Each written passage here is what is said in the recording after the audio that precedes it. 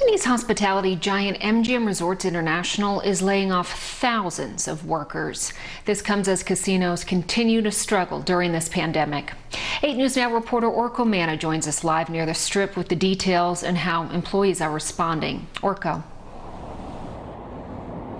Well, Kirsten, MGM Resorts is one of Nevada's biggest employers, but it was announced today that 18,000 furloughed workers throughout the company are being let go. It's unclear how many of them are here in Las Vegas, but now they're trying to prepare for next steps.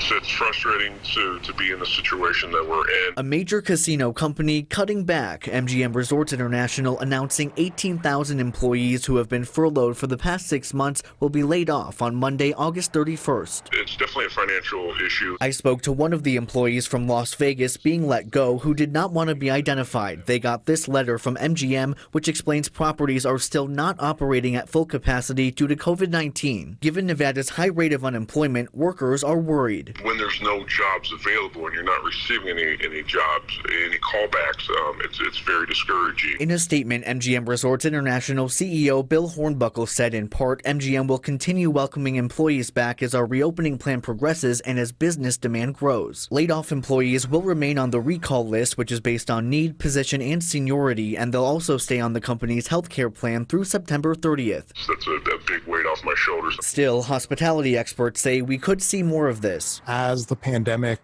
continues to go on, it may be that more casino companies find it necessary to lay off more employees. To make ends meet right now, the MGM worker I spoke to says they cashed in their 401k. Knowing that's your bread and butter for when you retire is a frustrating thing.